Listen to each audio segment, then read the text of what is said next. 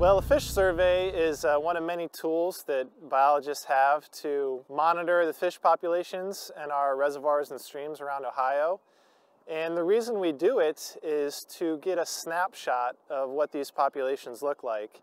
And that can help inform us as biologists to make management decisions to make the fishing better around the state.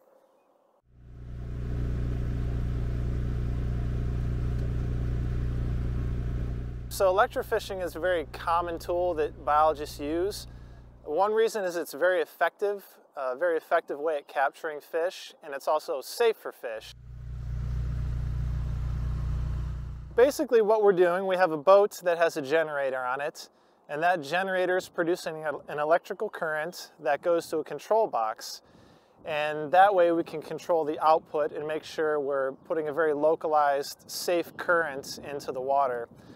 And what happens is we'll move the boat slowly along the shoreline, and as we move over fish, they become temporarily stunned, just long enough for us to net whatever we need to, and we can put those fish in the boat and get the typical measurements like lengths and weights. After a few minutes, those fish can go back in the lake when we're done with them. Oh, he's ready. It's always interesting when you tell people that you're electrofishing and explaining that you're putting an electrical current in the water, but it really is a safe way to catch fish. And it doesn't really electrocute the fish as it might sound when you're talking about electrofishing. It acts more like an anesthetic almost. It temporarily stuns the fish. Oh, he's coming too.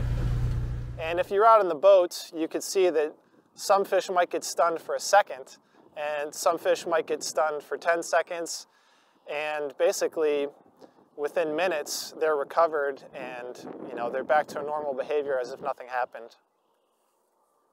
That one's not a big one.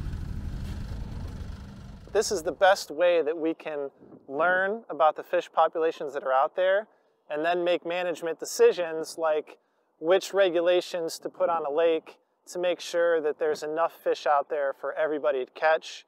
And also it helps us decide how many fish should be stocked in a certain lake and where they should be stocked. So these type of surveys give us the most information that we can then use to produce the best fishing we can using the tools that we have.